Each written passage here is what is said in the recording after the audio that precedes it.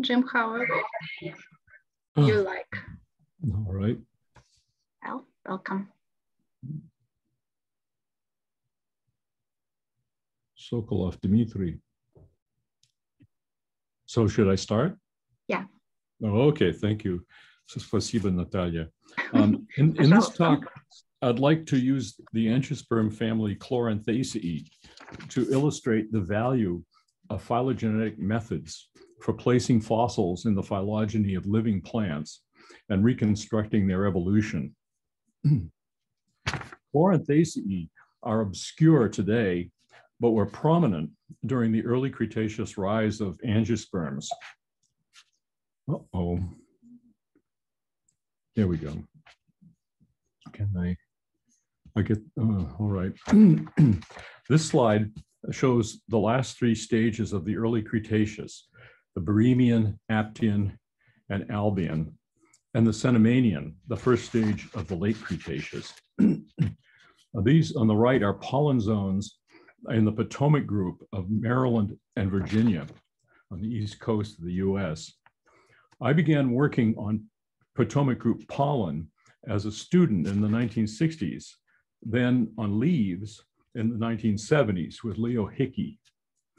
We argued that the Cretaceous record provides evidence on the course of early angiosperm evolution and not simply immigration of already diverse taxa from some homeland area, as argued by Axelrod and others. Rather than trying to assign fossils to modern taxa, which had led to many errors in the early history of paleobotany, we concentrated on morphological changes through time. First, the pollen record shows the successive appearance of monosulcate pollen, as in gymnosperms, but with angiosperm exine structure. Then tricolpate pollen, then tricolporate and triporate, which is the evolutionary sequence inferred by Wodehouse, Bailey, and Takhtajan based on comparative studies of living plants. Second, Leo and I argued that there was a similar pattern of diversification through time in the leaf record. Most lower Potomac angiosperm leaves are simple and have curiously irregular venation. But in the upper Potomac, they are joined by peltate, lobate, and compound leaf types, which become locally dominant. Since then, there have been major advances that allow us to say more about the systematic relationships of Cretaceous fossils. First was the discovery of fossil flowers preserved as charcoal or lignite, starting with work by Elsa Marie Fries, Peter Crane, and coworkers in the 1980s. Most of these are mesofossils in the millimeter size range. They're extracted from the sediment by disaggregation and sieving and studied with SEM or X-ray microtomography. Flowers have more characters than pollen or leaves, which has made them the mainstay of angiosperm systematics since Linnaeus. And they often have pollen on the stamens, in the stamens or on the stigmas, so they can be tied in with the pollen record. Second was the development of phylogenetic methods, first using morphological characters, then DNA sequences, which culminated in 1999 with an evolutionary tree of living angiosperms that has remained remarkably stable. At the base are the three Anita lines, Ambarella, Nymphaeales or water lilies, and Austrobaleales. The remaining 99.9% of angiosperm species form the mesangiosperm clade, which includes magnoliids, monocots, eudicots with tricolpate-derived types of pollen, the floating aquatic plant Ceratophyllum, and Chloranthaceae, which are the subject of this talk. Living Chloranthaceae consist of 4 genera and about 75 species. This is Ascarina, which occurs in the South Pacific, including New Zealand and Madagascar. Like all Chloranthaceae, it has opposite leaves, which are fused into a sheath bearing stipules, and they have chloranthoid teeth with 3 veins that fuse below an apical gland. These also occur in several of the Anida groups and in basal eudicots. The most striking feature of Chloranthaceae is their unusually simple flowers. Some Ascarina species, like this one, have the simplest possible unisexual flowers, which consist of 1 stamen or 1 carpel. These things are bracts. The carpel contains a single pendant orthotropous ovule, so the micropyle points downward. The pollen in Ascarina is monosulcate and has reticulate sculpture. Both morphological and molecular phylogenetic analyses give this arrangement of the 4 genera. Heteosmum from the American tropics and China differs in having a perianth of 3 small tepals that are fused to the carpel. Sarcandra in the Asian tropics has the simplest possible bisexual flowers consisting of 1 carpel with 1 stamen fused to its back. Chloranthus, which is also Asian, has a bizarre 3-lobed andrecium that's been interpreted as either 3 fused stamens or 1 subdivided stamen. The middle lobe has 4 pollen sacs, like a normal stamen, but the lateral lobes have only 2. The first sign that Chloranthaceae were important in the early angiosperm record came in 1958, when Cooper described the pollen genus Clavida pollinites from the Bohemian of England and compared it with pollen of Ascarina from New Zealand. In the 1980s, Walker and Walker showed similarities at the EM level, including so-called spinules, actually microvaricae, on top of the reticulum, sculpture on the sulcus membrane, and a thick foot layer. At the same time, Gary Upchurch showed that some leaves from the lower Potomac group have chloranthoid teeth and also chloranthaceous cuticle features. This picture was strengthened by studies of mesofossils from the late Cretaceous of Sweden by Crane, Friis, and Peterson, followed by Elsa Marie's student Helena Eklund and Herendine, Kerpé, and Nixon working on material from New Jersey in the eastern US. These fossils, called Chloranthostemon, resemble the tripartite andrecium of Chloranthus. The one from New Jersey is almost identical to some living Chloranthus species. But in these 2, the 3 parts are free at the base. In all of these, the lateral units have only 2 pollen sacs, as in modern Chloranthus. The first phylogenetic analysis of these fossils, plus 3 others, was by Eklund, Herendine, and me. This was a morphological parsimony analysis using a matrix of 48 living taxa and 131 characters from all parts of the plant. We analyzed this matrix with the outgroups fixed to the arrangement found in molecular analyses, which was robust already then and is even more so now.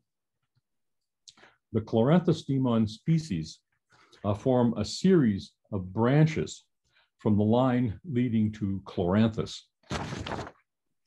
The first two branches are the species with the andrecium made up of three separate parts, while the one with lobes fused at the base is sister to the modern genus.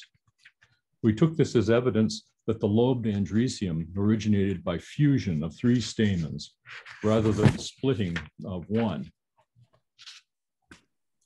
Most of this talk is based on a project I've been working on since 1998 with Peter Emeritus in Zurich, using a morphological data set that we've compiled for living angiosperms.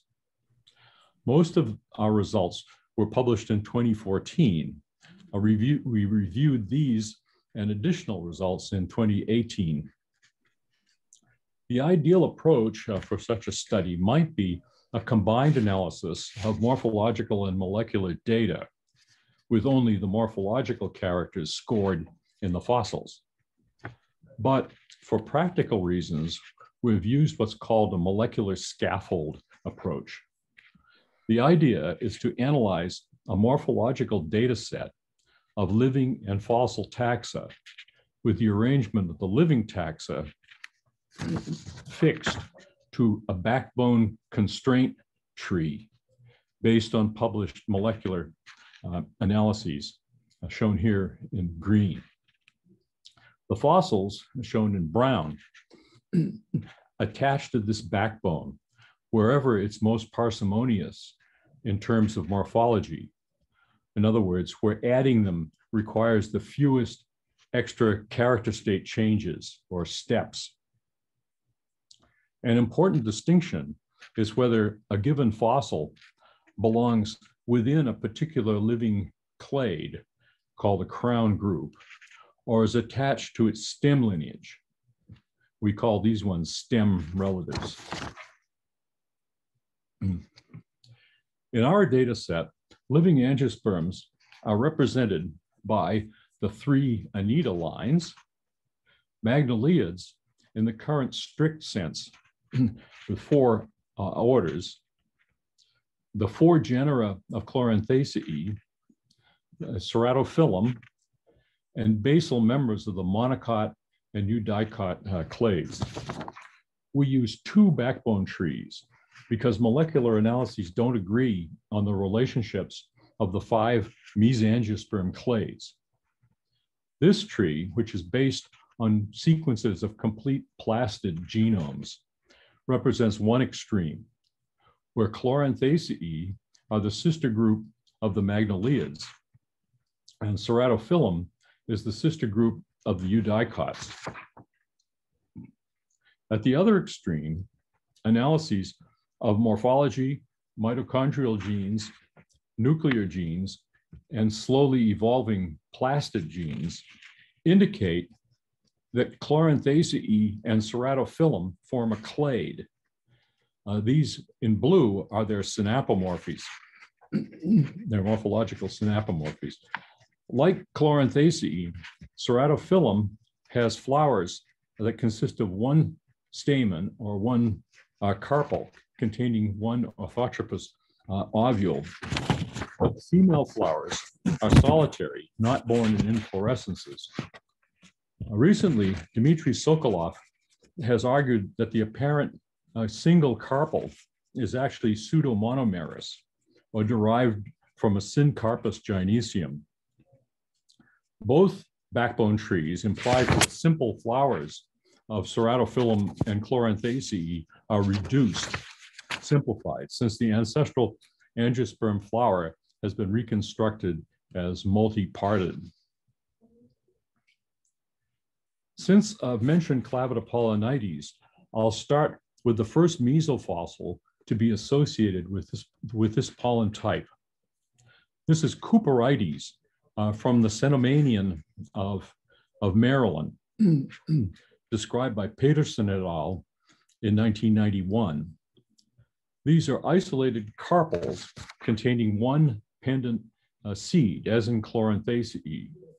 And here's pollen from the stigma.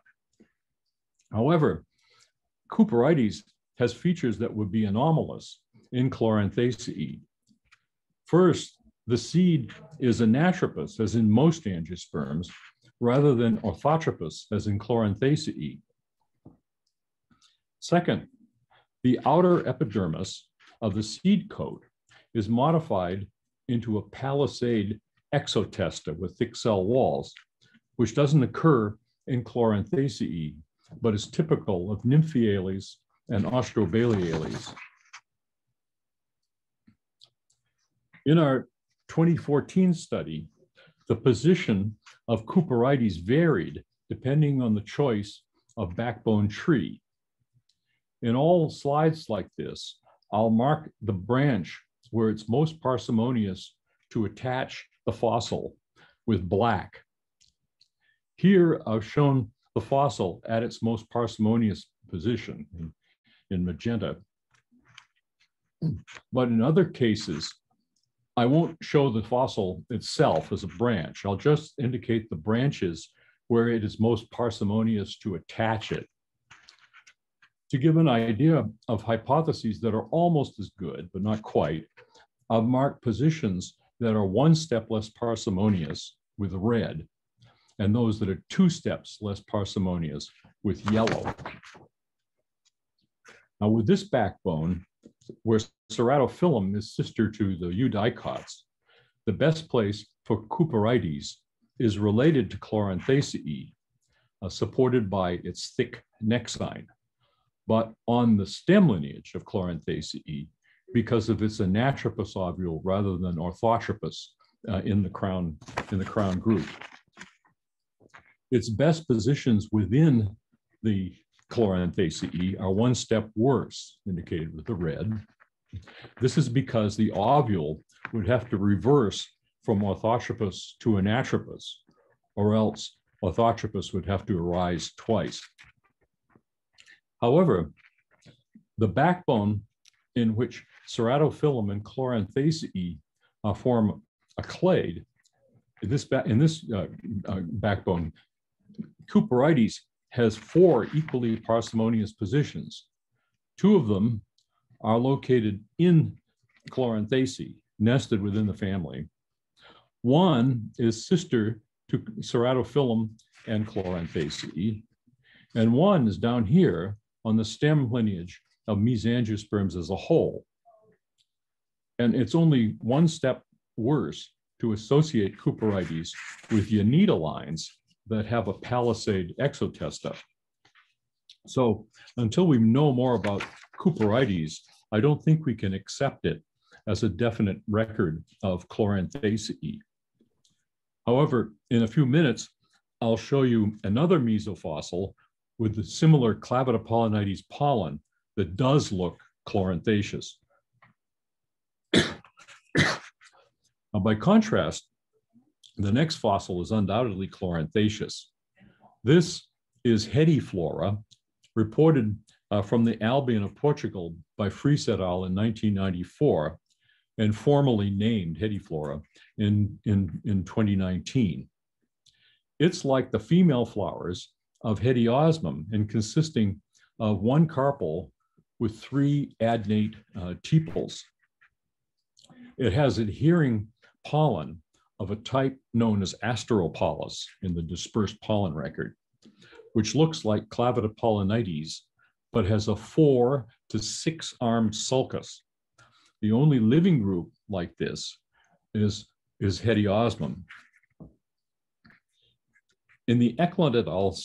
Study, this fossil, which we call the Asteropolis plant, was associated with Hediosmum in 6 most parsimonious positions, marked in green here.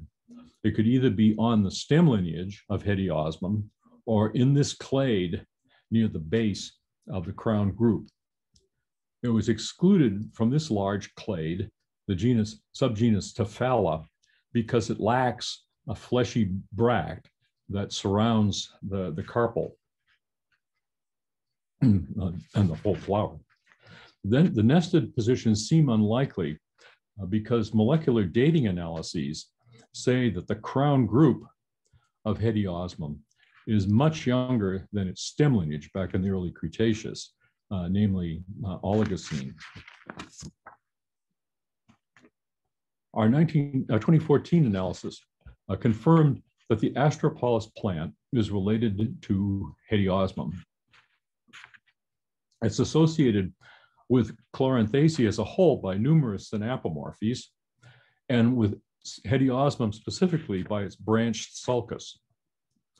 Since this analysis treated Hediosmum as a single taxon, it didn't say whether the fossil was on the stem lineage of Hediosmum or in the crown group. However, in 2019, Fries et al. Found evidence for a stem position in the seed coat anatomy of Hediflora. Hediosmum has no differentiated cell layers in the seed coat, but in the other living genera of Chloranthaceae, the inner epidermis of the outer integument is modified into what's called an endoreticulate endotesta.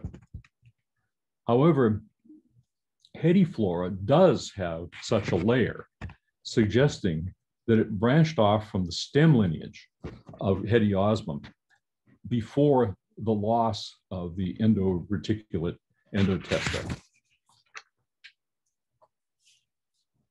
There's similar evidence from fossil staminate structures related to Hediosmum.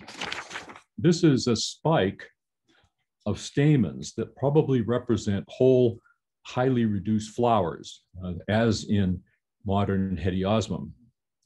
There's no pollen in this specimen, presumably because it was immature, but there are small groups of stamens that do contain pollen. This one has a sulcus with 4 branches in some specimens, as in Astropolis, but 3 branches in others, a condition that's called trichotomosulcate. This situation was clarified by the discovery by Mario Mendes in Portugal of this spike, which contains pollen described last year in a paper with Maria Teklova as the first author. This pollen is smaller than Astropolis, and it's usually trichotomosulcate. The 3 arms are clearest in this grain. Then in these light microscopic photos, and here under SEM, you can trace the arms of the sulcus by looking for the verrucae on the sulcus membrane.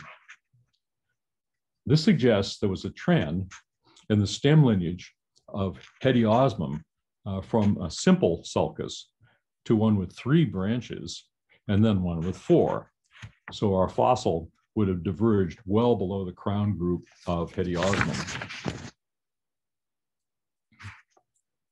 The next fossil from Portugal, Canridia, is significant as a stem relative of the whole family Chloranthaceae, and it confirms the hypothesis that their simple flowers are reduced. Not only does it have several tepals fused to the ovary, as in Hediosmum, but it's also bisexual with the scars of several stamens and a unilocular ovary consisting of 2 to 4 carpels. The pollen is monosulcate and reticulate, but it differs from the other pollen that we've seen in lacking spinules on the Fries and Peterson and Peter and I both did analyses that attach Canridia to the stem lineage of Chloranthaceae, or of Chloranthaceae plus Ceratophyllum, if the 2 modern groups form a clade. So this clarifies the course of floral reduction. First, the pedicel was lost and the flower became sessile. And then the perianth was reduced to 1 whorl. The outer parts were fused to the ovary, and the ovule became orthotrophous. Second, in this crown group, the flowers became unisexual and the stamens and carpels were reduced to one each. The unilocular ovary may be consistent with Dmitry Sokolov's hypothesis that Chloranthaceae and Ceratophyllum are pseudomonomerous. If the ovule number was reduced to one, this gynoecium might look like a single uniovulate carpel. The next Portuguese fossil, Canridiopsis, is the one I mentioned as having pollen of the Clavida pollinides type, in addition to Cooperites. It's bisexual, with the scars of 3 stamens on one side of the carpel. Fries et al. And Peter and I did analyses that attached Canridiopsis to the line leading to Sarcandra and Chloranthus. One reason that it's below the 2 genera is the fact that it has spinules on the tectum, which are lost in Sarcandra and Chloranthus. By having the stamens on one side of the carpel, it's like Sarcandra and Chloranthus, while the fact that the stamens are separate supports the idea that the 3-lobed andrecium of Chloranthus arose by fusion of 3 stamens. The position of this next fossil, Zlatkocarpus, from the Cenomanian of Bohemia, is less clear. It's known as spikes of female flowers with adhering pollen. It's like Canridia and Heteosmum in having a vestigial perianth, but it's more like Canridia in lacking spinules on the reticulum of the pollen. This is a case where considering more than one fossil in an analysis can make a difference. With the backbone tree, where Chloranthaceae and Ceratophyllum are separated, Zlatkocarpus can be either in crown group Chloranthaceae or on their stem lineage. However, if all the fossils I've discussed are included, Zlatkocarpus attaches below Chloranthaceae.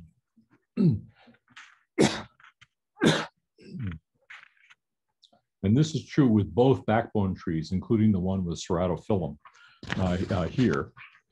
With Canridia at the base, the smooth muri in Zlatkocarpus and Canridia are homologous, and the remaining groups are united by the origin of spinules. The next fossils are significant because they show evidence of a relationship to both Chloranthaceae and Ceratophyllum, which may support the idea that the 2 living groups are related to each other.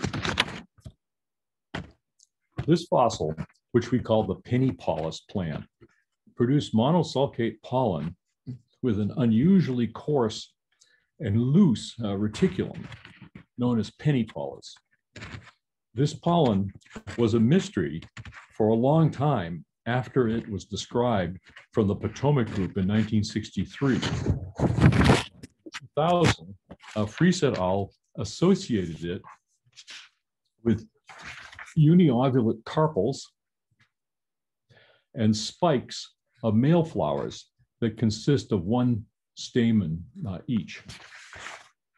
Notice it has spinules on top of the reticulum, like Heteosmum, Ascarina, and Canridiopsis, but not Canridia and Zlatkocarpus.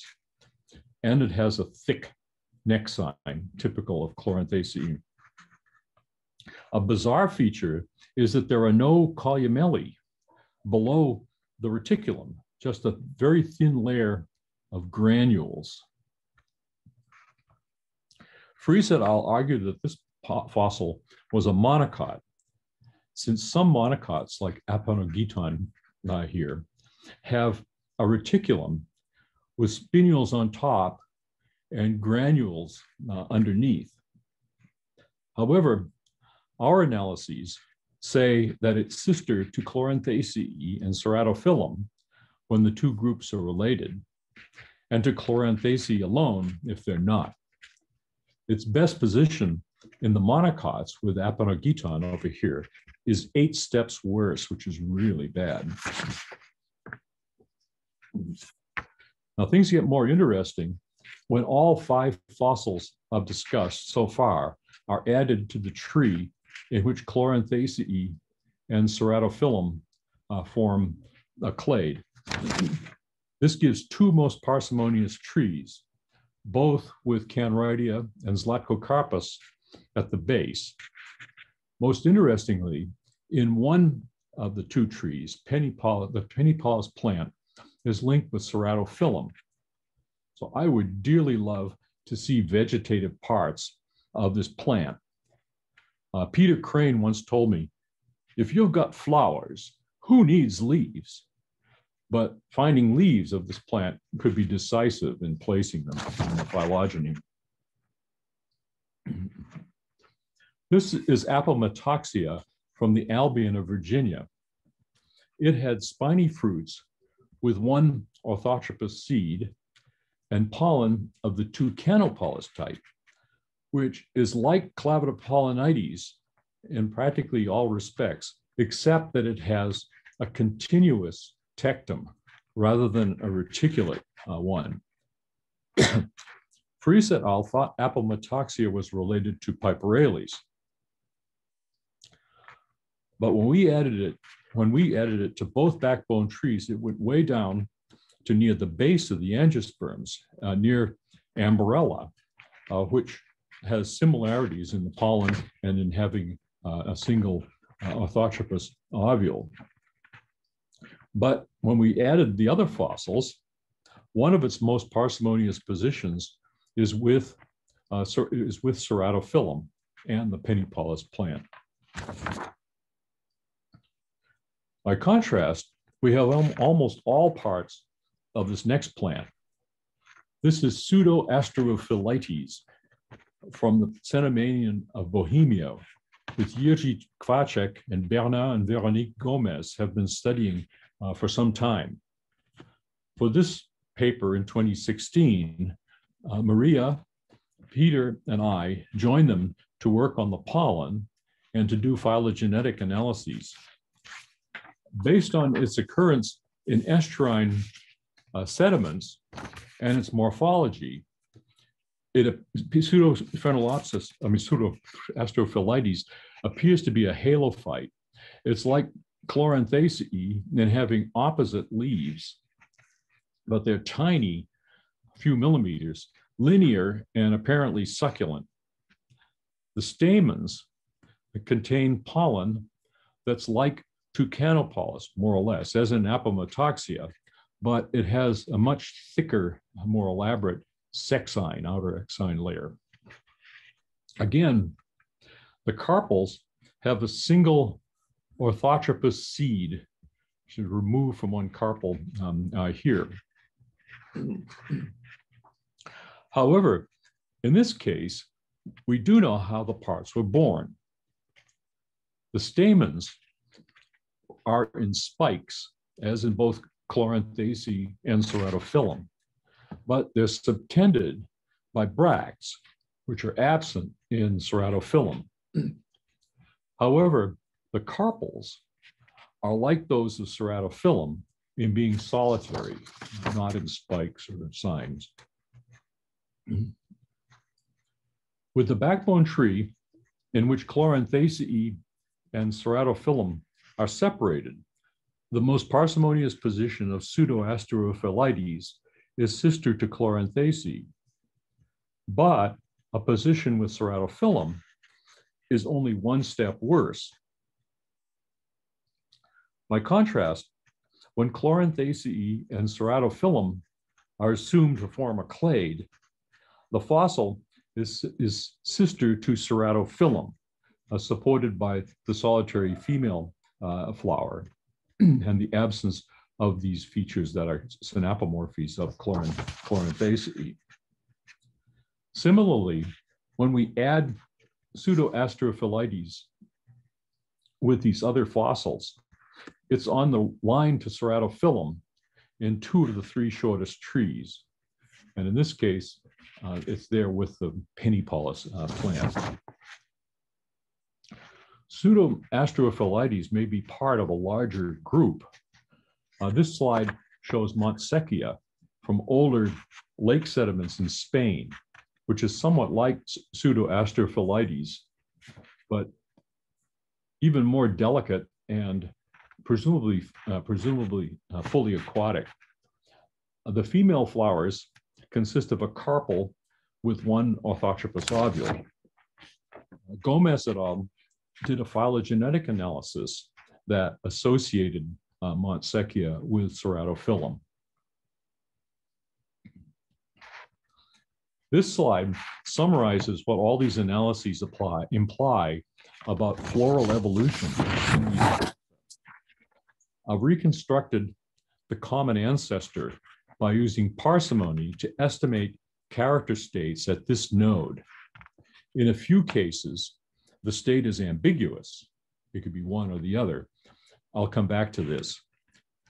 First, the flowers became unisexual and the carpel number was reduced to 1. Because the male structures of Zlatkocarpus aren't known, we don't know where stamen number was reduced. Could have been here or up here. Second, the perianth was lost on the line leading to ceratophyllum and in Chloranthaceae after the divergence of heteosmum. And third, bisexual flowers reappeared on the line to Canridiopsis, Sarcandra, and Chloranthus, which is rather a surprise. Now here, I've shown the common ancestor as having free, unfused carpels, which became fused in Canridia. However, where the fusion occurred is actually ambiguous. It could have occurred down here on the stem of the whole group.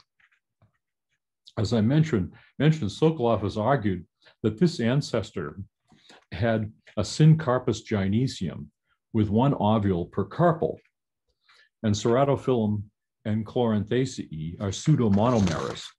Instead of reduction of several carpels to 1, there was reduction to 1 from several ovules per gynoecium to 1. Next, I'd like to describe some work I've done with Luis Miguel Sender and others on Chloranthaceous leaves from the Albion of Spain near Saragossa. This suggests that a phylogenetic approach can be useful when dealing with leaves, even though they have far fewer characters than flowers. The results parallel what we saw with the flowers, besides showing that the typical vegetative morphology of Chloranthaceae had evolved by the Albion. I'll show 2 of our 3 leaf types. We have only 2 specimens of the third one. This leaf type, Tausiophyllum, is larger and more elongate than the other 2. Unfortunately, these are impressions, so we have no cuticle characters. The secondary venation here is semicraspedodromous with secondaries that send branches of the same thickness into the teeth, as in Sarcandra and Chloranthus. By contrast, Ascarina is craspedodromous, where the secondaries go directly into the teeth. And Heteosmum is eucamptodromous, with secondaries that usually curve upward without forming discrete loops.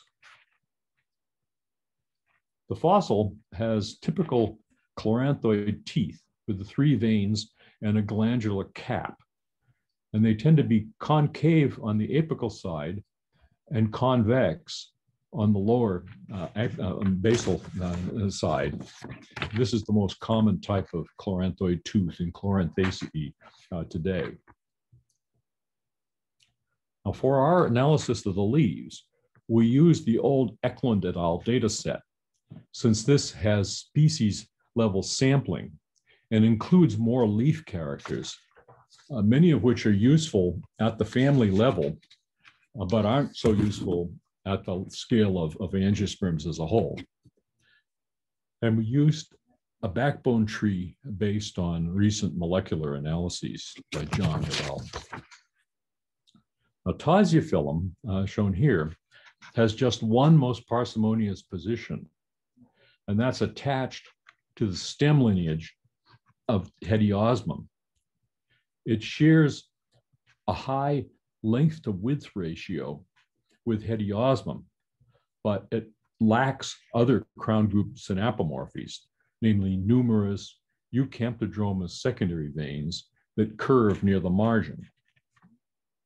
It's only one step worse to put it elsewhere in Chloranthaceae and in Austrobaleales, which illustrates the limitations of leaf characters alone. Remember that the Astropolis plant was also a stem relative of Heteosmum. This raises the possibility that Tasiaphyllum is actually the leaf of the Astropolis plant. That's really speculative. This fossil, Alkynia, is remarkable because several specimens show leaves attached to stems.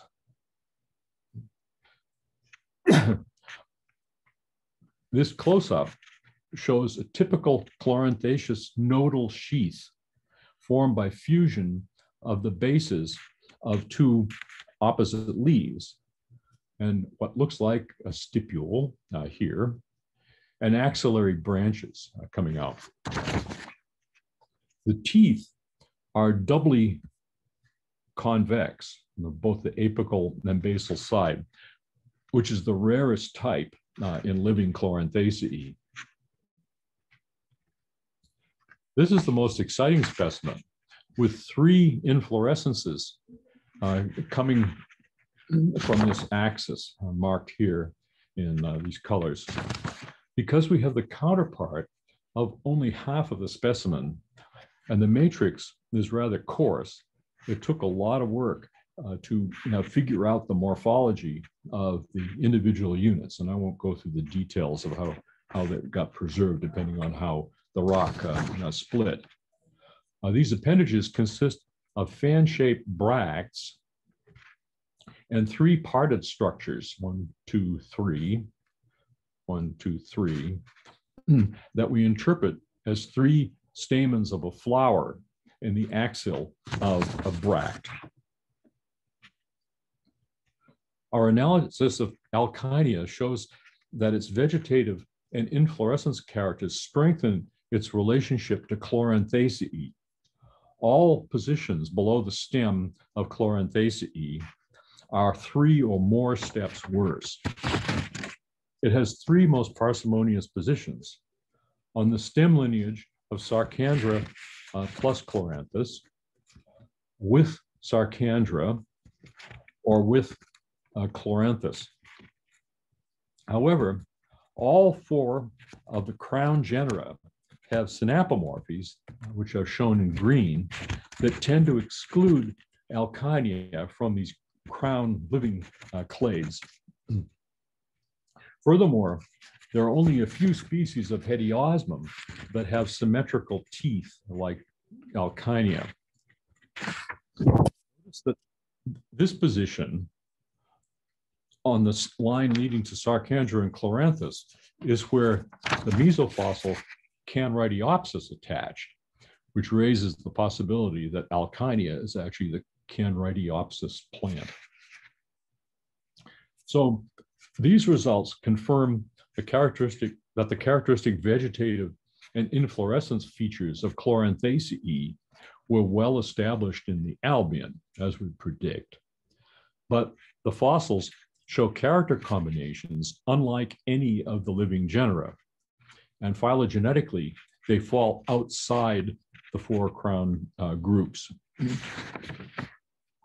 So I'd like to finish by considering why Chloranthaceae were so prominent in the early angiosperm record.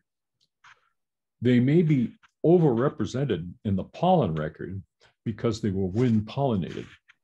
But this isn't the whole story, since, as you've seen, they're common in the mesofossil record too. Now, in the basal Anita grade, Ambarella and Austrobaleales are adapted to wet, tropical, and warm temperate, disturbed understory habitats.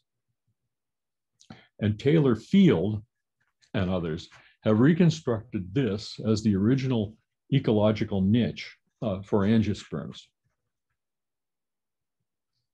Now, by contrast, Chloranthaceae range from understory, as in this case, to open disturbed habitats. Here's Ascarina on a roadside in New Zealand. Here's Hediosmum in a sunny habitat in Brazil. But here is Chloranthus on a pile of debris behind a temple in South China.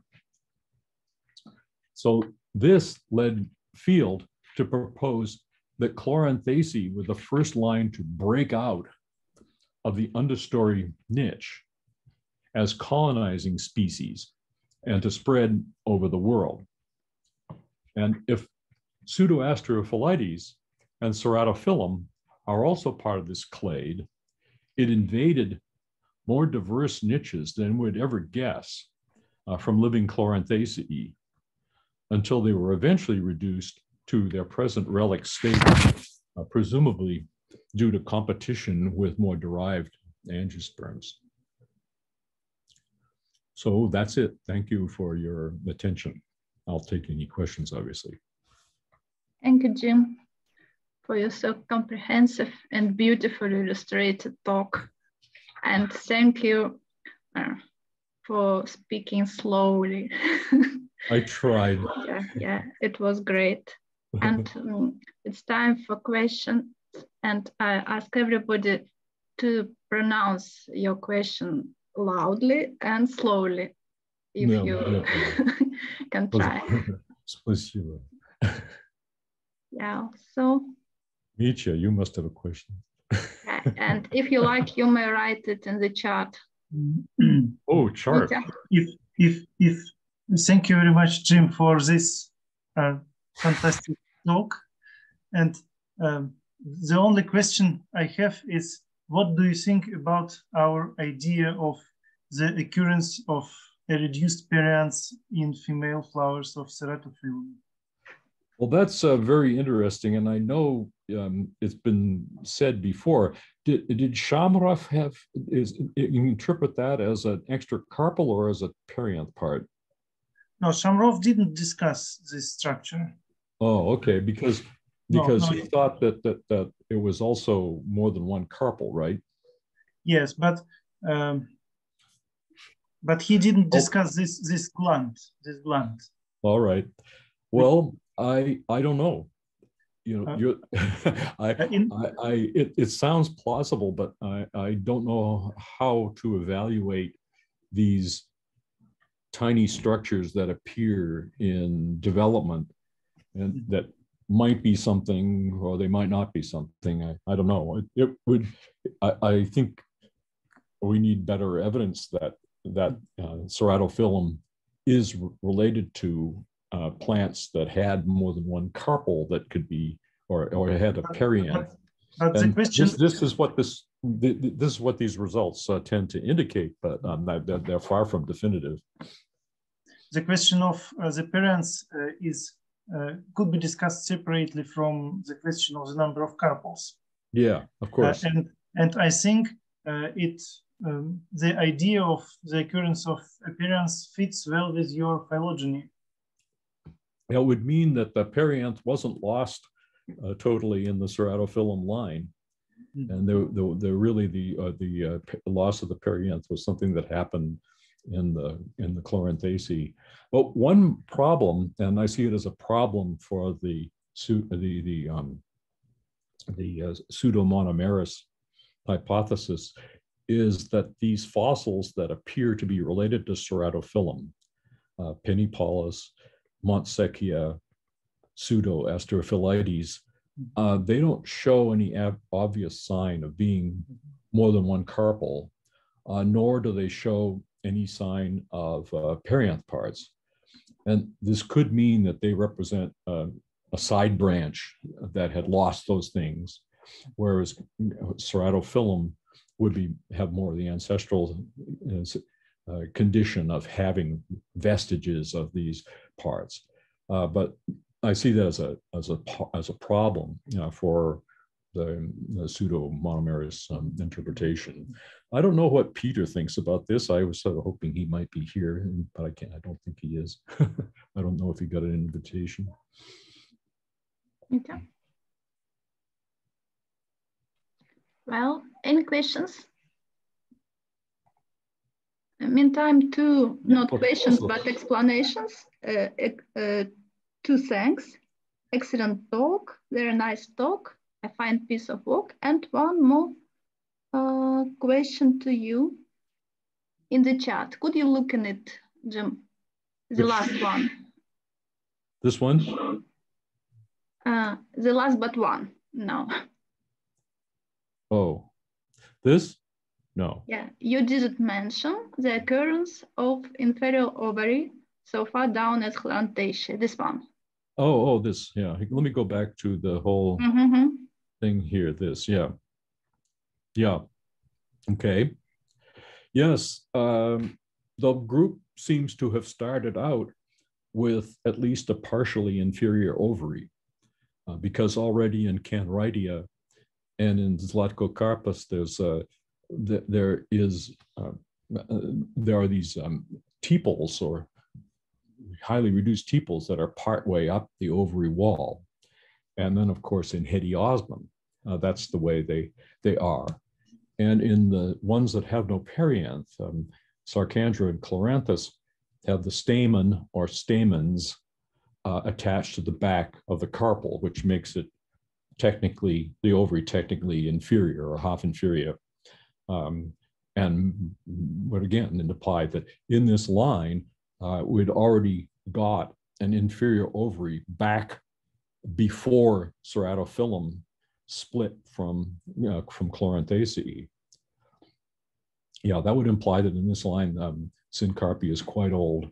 Well, who knows how much farther down the stem lineage it might have originated. We have no idea. So that's one of the ways that this whole clade had become, quote, advanced compared to the reconstructed ancestral flower of angiosperms. Well, we have two more thanks in the chat from Arun Joshi, their informative talk, and from Bruce Cornett. Thanks you, James and Natalia, for the invitation. You're welcome, come each other time. Well, more questions? Let's see, I had what did I want to say? I wanted to say something more about this inferior ovary business, but I'm trying to think about it. Slips my mind now. I get off on one line of well, in fact, I have a small question. I wonder, this glandular caps on leaves and this spinules on the surface of the pollen, are they that unique to be used to define that as our? No. Yeah.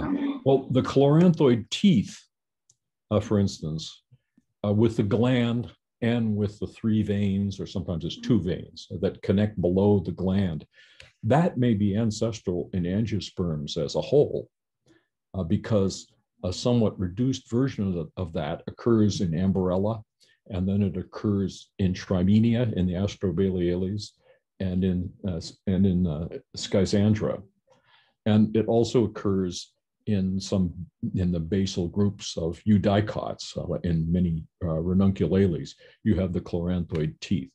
So chloranthoid teeth are not diagnostic of Chloranthaceae, but all Chloranthaceae have them. And it's just one of many characters that together help indicate where these things might be in the phylogeny. They're not infallible. And the same thing goes with the spinules or microvaricae on the pollen wall. That's not everywhere. It's mostly restricted to certain groups within the basal angiosperms. Of course, it disappears elsewhere too.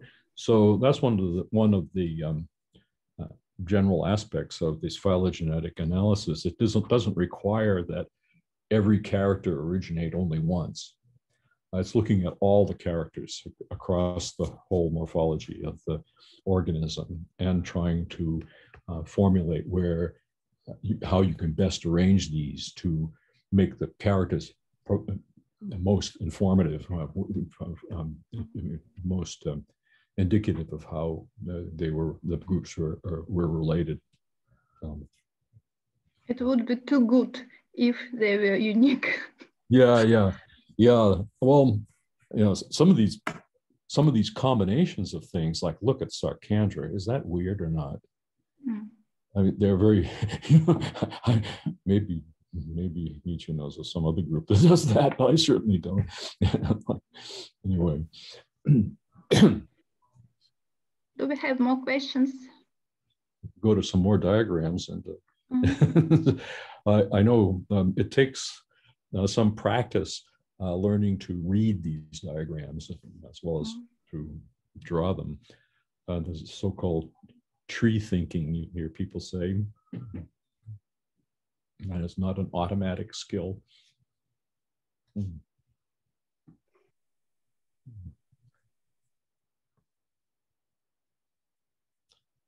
Well, I do not see if anybody wants to ask anything else. I have a question. Yeah. Oh. Can you hear me? Yeah, now. Jane, thanks for your very nice talk. But read it a bit slower. Okay, sorry. Yeah, I'll talk slower. I have a question. Are there any fossil flower from this family from the Cenozoic? Oh, there are pollen grains for sure. Yeah. And that's an interesting, brings up an interesting point. I was asking whether the Asteropolis plant, the Hediflora, was on this, a branch from the stem lineage of Hediosmum, or if it was in the crown group. And I pointed out that the molecular dating analyses that have been done indicates that the crown group, the most recent ancestor of the living species, is quite young, about Oligocene, let's say anyway, early Cenozoic. But we have the evidence of the line as a whole back to the early Cretaceous. And that's also supported by the molecular data.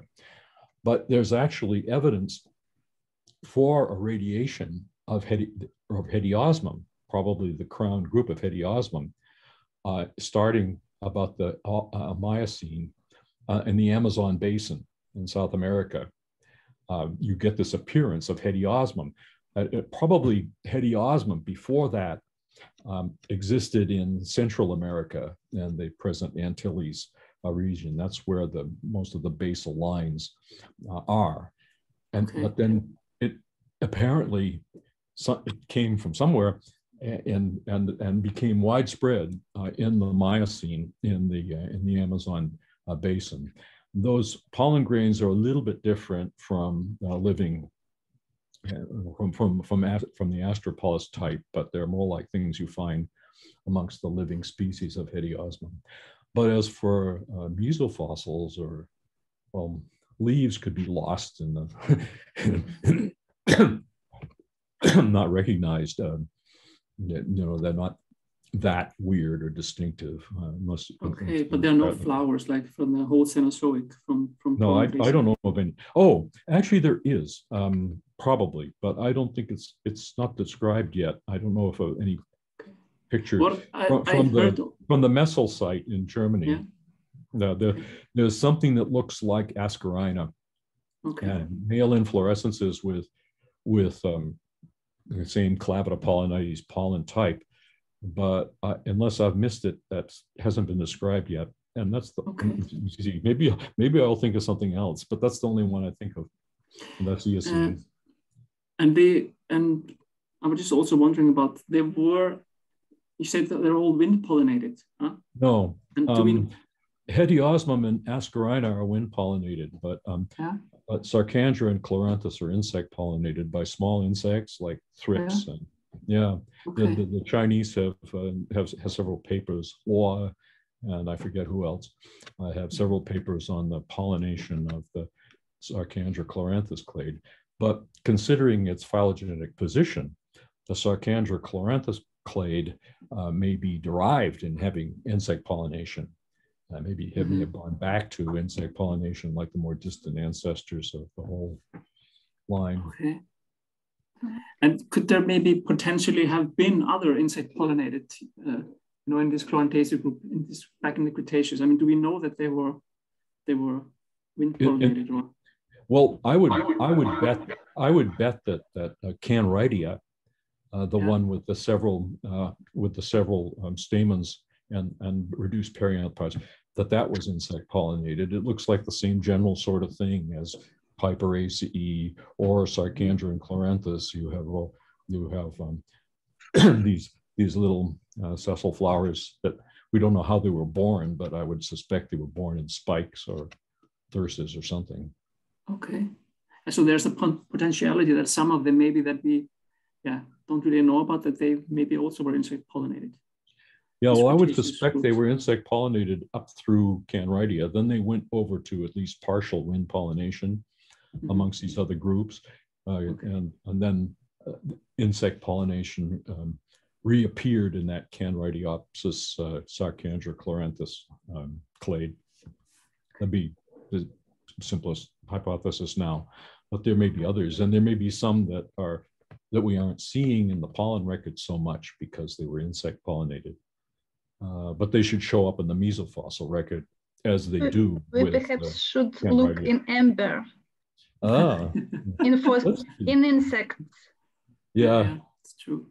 Okay. I don't know. They've never shown up in the Burmese amber, which is sort of earliest, right near the Albion-Sandinian boundary.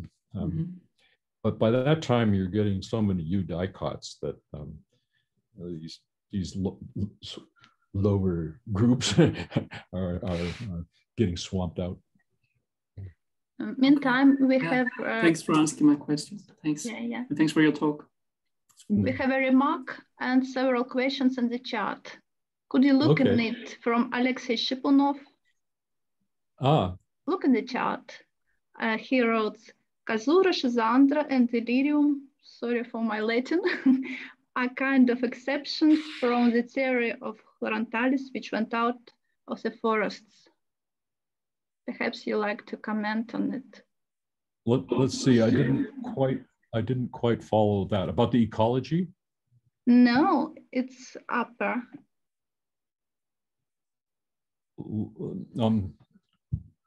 Повторите, пожалуйста. Casura, Schizandra, and Delirium are kind of exception from the theory of Chlorantalis, which went out of the forests. Into more open things. Well, Schizandra and Elysium and Trimenia and Ostrobalia are all Ostrobalia is a liana in the wet subtropical upland floors in Australia. And Schizandra and Elysium is a tree, but not a big one. And Schizandra is mostly another vine. And these things are all representative of the ecological niche that Taylor Field considers the ancestral one for angiosperms as a whole.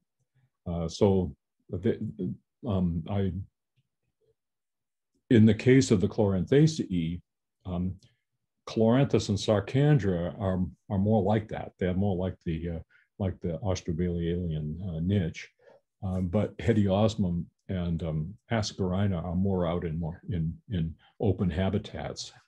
So that's kind of another interesting ecological thing, that it looks as if those two lines had escaped from the ancestral niche, but then Cloranthus and Sarcandra went back into it. I don't know. I'm talking around the question, but because I don't quite understand what the question is. I thought so. Perhaps Alexei asked something else. I'm not sure. I'm looking at the people that are on this. Look, one more thanks, one more sorry for mistypes, and a question: how widespread are succulent hydrophytes in extant plants? How widespread are succulent hydrophytes in extant plants? Succulent. Well, the idea of that's for pseudo-astrophilides, and I don't know if Jiří is Jiří in the audience of this. Anyway, and that was based in part on the sedimentological context. This pseudo-astrophilides is really dominant in this particular bed or beds in the Perots formation. And the beds themselves are interpreted on geological, sedimentological grounds to be estuarine deposits, so that it was probably a salt marsh type of situation. And there, of course, you have things with small succulent leaves in many living angiosperms like Salicornia and so forth. So that's Jiří's interpretation, which seems reasonable enough to me. And it, I don't know if there's any. I can't think of anything that looks quite like pseudo-astrophilides, but it seems to me that it would be perfectly consistent with that salt marsh type of niche.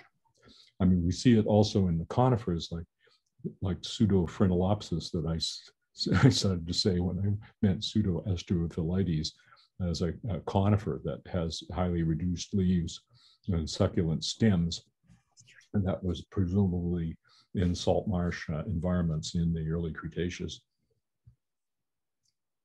Han, do you want to ask your question yourself? If I can do so. I also wrote it in chat. Yeah. Hi, Jim.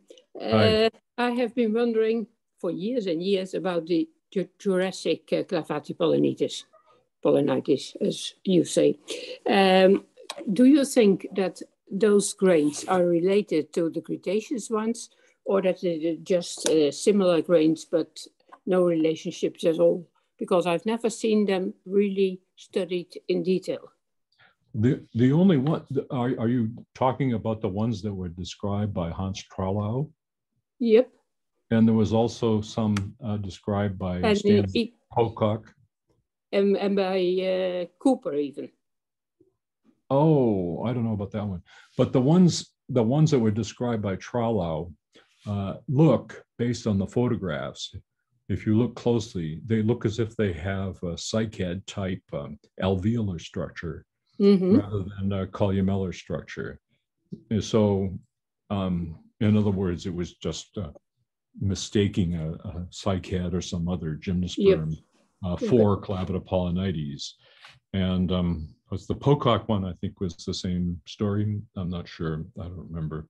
But I certainly there aren't any. I don't know of any typical Clavatipollinites type pollen in the Jurassic. We have late Triassic. There are these crinopolys. I know.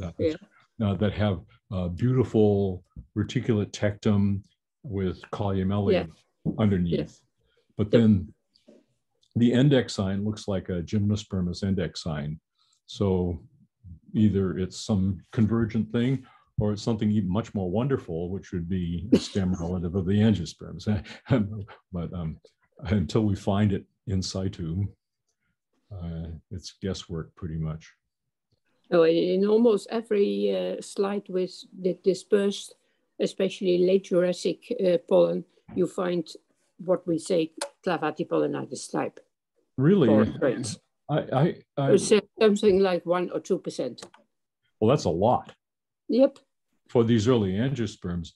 Well, if I don't know of papers that have illustrated these things, or are they just simply following Trallow and identifying things that look like his as Clavida That's what I've been wondering. Yeah, because I'm entirely willing to believe there were angiosperms in the late Jurassic. Yep. Although I would suspect they were very low in the phylogeny, like these Anita lines. Yep. Because otherwise, once you get into the mesangiosperms, those things take off and go everywhere. And if they were already there in the late Jurassic, why didn't they take off then? But I don't know of anything that really fits that picture until the Valentinian, where you do have reticulate columella monosulcate pollen from Italy and other places. Okay, I will look in old literature for that type of pollen range. Yeah, I want to see what those are they all just false Clavida pollinides? Exactly. Some real, because as I said, it's who knows what the angiosperm line was doing in the Jurassic. I don't believe that it was as diverse as some of the molecular dating analyses say, which say that basically you had the main mesangiosperm lines, monocots, eudicots, magnoliids, already back to the early or middle Jurassic. Because why did they just sit there doing nothing? Exactly, and don't show up in the fossil record. Yeah. Yep. I remember there was a paper by David Button who studied Jurassic Clavatipollinites with transmission electron microscopy. And it was gymnospermose by structure. Yeah. But if I'm not mistaken, it was early Jurassic or perhaps late Cretaceous in age. They looked like gymnosperm and they were like gymnosperm in sections. Okay, so that was another one. Somebody thought it looked like a Clavida because they weren't quite sure what a Clavida looked like. That's anyway. Yep. Okay, thanks, Jim. Yeah. Well, we have more questions in the chat. Well, and I even suspected some of them are already answered by other people.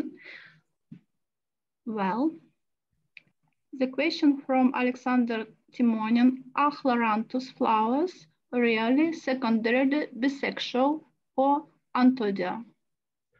Well, that's a good question.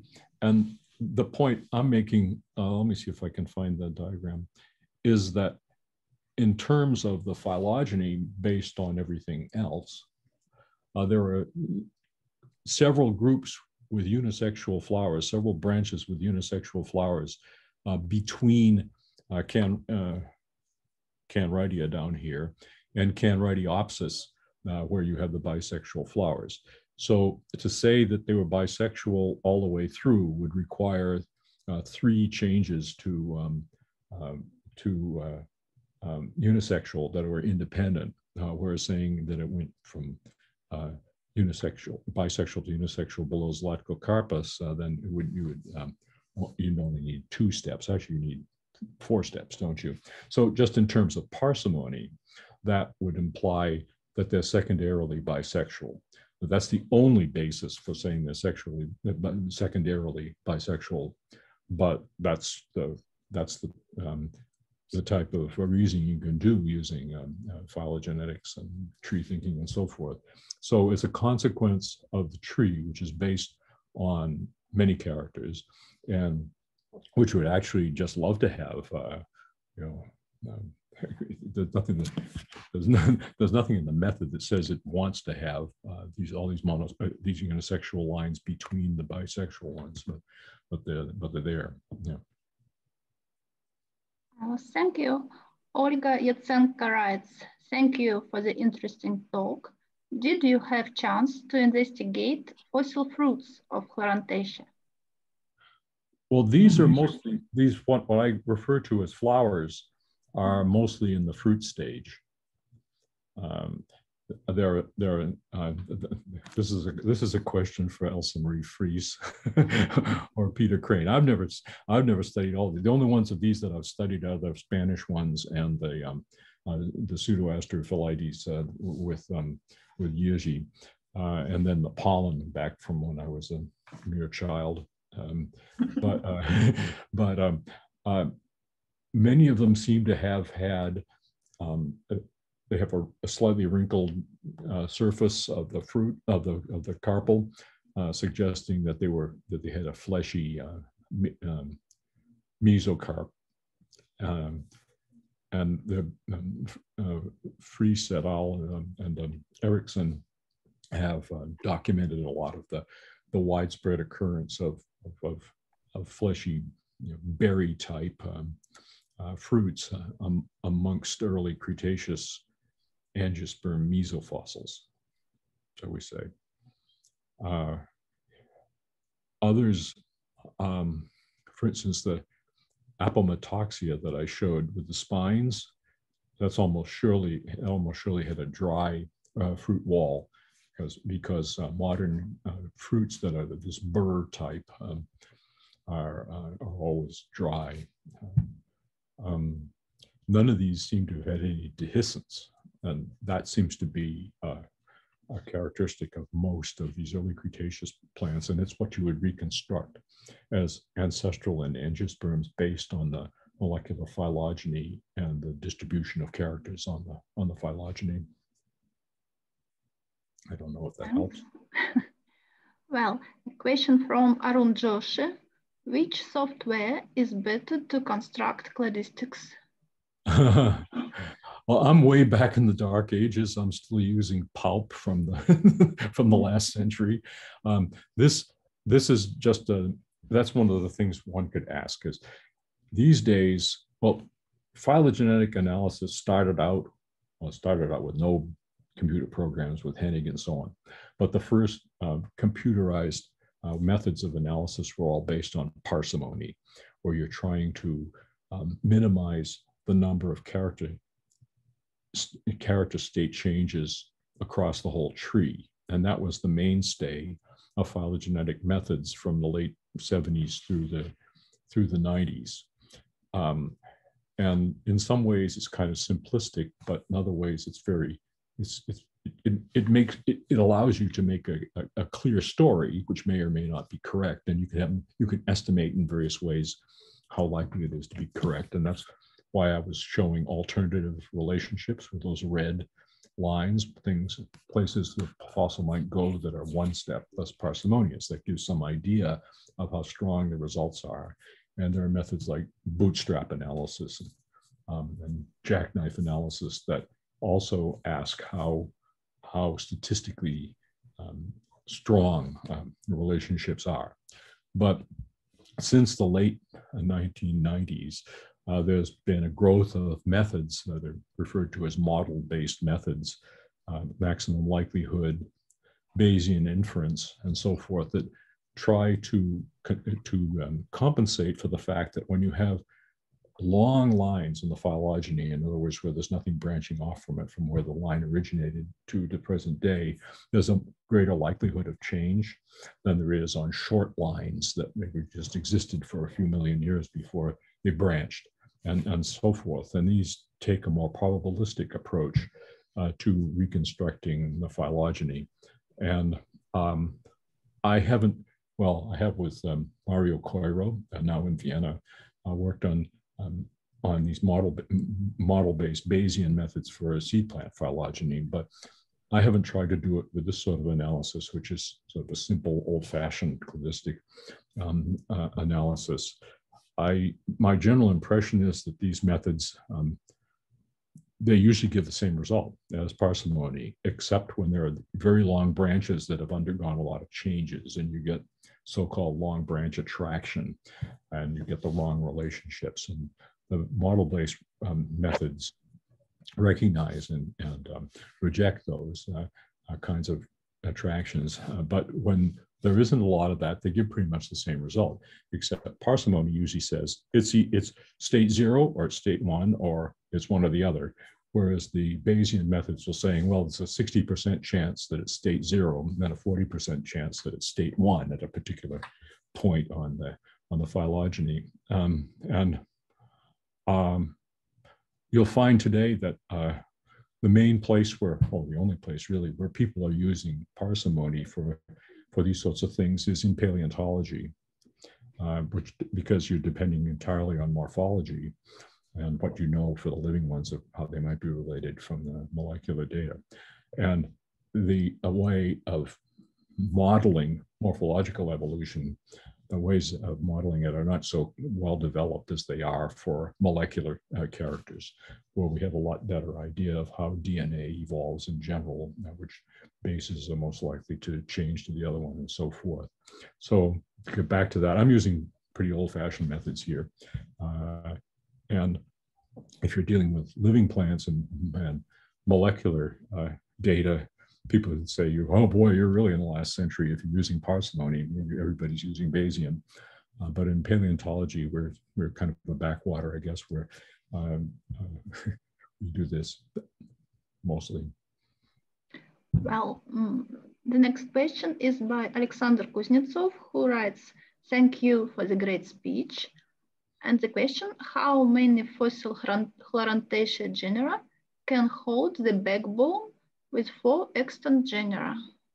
Can what with extant genera? Can hold the backbone with 4 extant genera. Well, is this, I wonder, is this a question of whether the fossils could change the backbone? Yeah, I don't know. The backbone is based on molecular analyses of the living ones. And those, we have very strong statistical tests to say what if this arrangement is right. And in this case, you know, every molecular analysis practically since maybe someone in the 1990 or so have given the same relationship of Hediosma mascarina, Sarcandra chloranthus. So I think we can assume that's right. And none of the fossils would really contradict it. Like the Astropolis plant fits nicely on the stem lineage of Hediosmum. The Canradiopsis plant fits perfectly on the stem lineage of Sarcandra and chloranthus. It isn't like saying that the line should be arranged, the living line should be arranged differently. However, in the case of Ceratophyllum, the molecular data are all over the place. They you know, some molecular data sets, particularly of the chloroplast genomes, say that Ceratophyllum is not related to Chloranthaceae. It's related to Eudicots. And that among different molecular data sets that's going on. What's going on there, we don't really know. If it's just too many changes and lots of convergences that just make it hard to see how the Ceratophyllum and Chloranthaceae and the other angiosperms and magnoliids, monocots and eudicots are related to each other, or if there are funny things going on like chloroplast capture during hybridization, where you end up with the chloroplast from one parent species of the hybrid and the nuclear genes of the other one. We just don't know. And in that case, I think it's interesting that that fossils might tell you which of two arrangements is favored.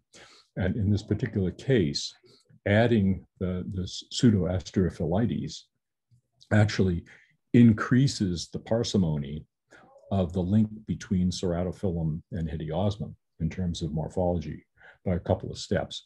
Already the morphology says it's like 7 steps or 10 steps, I forget what. More parsimonious to put Ceratophyllum with Hediosmum than to put Ceratophyllum with eudicots. But if you add the fossil at this point, the strength of the relationship between Ceratophyllum and Chloranthaceae actually increases by a couple of steps. So it's, instead of being 7 steps more parsimonious to have ceratophyllum. Here it's 9 steps, you know, but I don't know whether that would overcome some of the other molecular data. And back in 2000, when Peter Enders and I first published on this, our morphological data set, we combined it with sequences of the 3 genes that were most used at that time. And almost always there, the molecular data overwhelmed the morphological data, and so when they disagreed. But there were a few cases, there were exceptions, like the relationship of the Lauraceae, Hernandiaceae, and Monimiaceae in the order Laurales. The morphological data actually said the molecular data were wrong, because the molecular data were very weak in saying how those 3 were related, whereas the morphological data all went for one alternative. But that was 2000, and now almost no molecular systematists are interested in combining their molecular data sets with morphological ones to see if something might shift a little bit. I've tried for some time to get one of these big data sets that we could add the morphology to, but it's always somebody's, you know, third priority, and then other things are more important to them. Well, one more thanks from Sylvia Ulrich, and question from Han already. We discussed it. And a remark from Dmitry Sokolov. Митя, может, ты хочешь сам его произнести? Да, конечно. Okay. So it is remarkable how male reproductive structures of ceratophyllum and Hediosperm are similar. So as you and Peter so nicely demonstrated in your papers. But in the framework of those phylogenies, it's homoplastic. Yeah, exactly. You would have to assume that the bracts, the subtending bracts, were lost before ceratophyllum branched off, and then they stayed lost in Hediosperm, and then they came back in Ascarina and so forth, where there are the bracts again. So that when that one character, it would be more parsimonious to put ceratophyllum with Hediosperm. But notice Pseudoasterophyllites does have subtending bracts, so that below the stamens. So that is one piece of information that, in fact, this did happen separately here. In this tree, actually, I could have said, you know, loss. I could have said loss of subtending bracts, reappearance of subtending bracts, or also I could say that I'd have to say that you had loss of subtending bracts twice, so that would be equally parsimonious. So in terms of that, you couldn't say. But with the Pseudoasterophyllites with subtending bracts, well, that breaks the tie. But apart from the loss of subtending bracts in male inflorescences, there is also an involucre. Yeah. A very, very similar involucre in Hediosperm and yeah. I don't know that so well. Let me see if where are my pictures. I'll have to go way back before I find the Hediosperm. Yeah, because that was what used to be thought of as and some people still think of it as the perianth of a male flower with many stamens. But extant Hediosperm has almost the same involucre as ceratophyllum. As ceratophyllum, yes, just smaller, but morphologically absolutely identical. Yeah, well, you wouldn't be surprised that would happen if the spikes had become that reduced, that there'd be a few sterile phyllomes down on below that on the axis of the inflorescence. But that's interesting.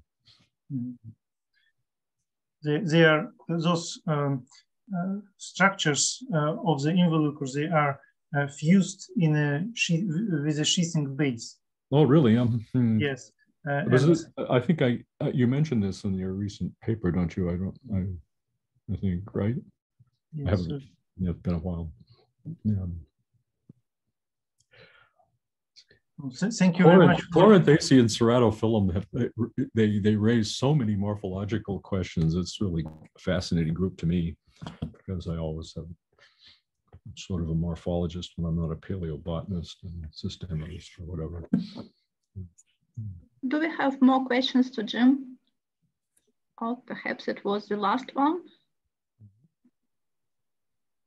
Okay, it seems that we have finished with the questions. It's getting late here too in Moscow, isn't it? No, it's not that. 9:30, right? Not as late as in Vladivostok. I know, poor people in Vladivostok. Jim, we are really happy to have listened to you today. And I'm happy.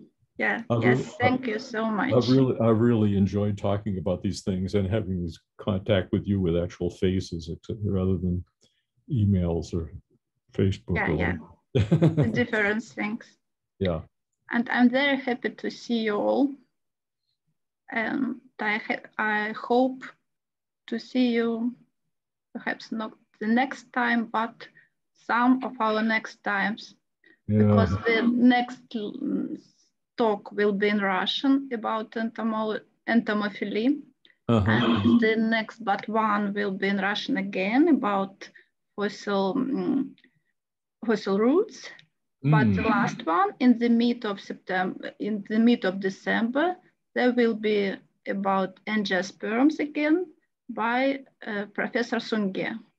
Oh, okay. Yeah, I saw that. So you're welcome to join us in the mid of September, in the mid of December.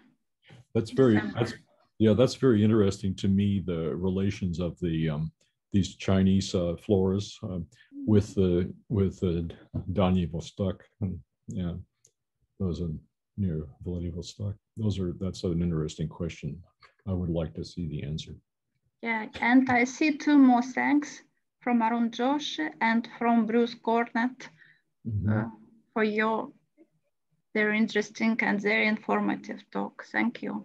Oh, you're welcome. Thank you all for coming. Okay.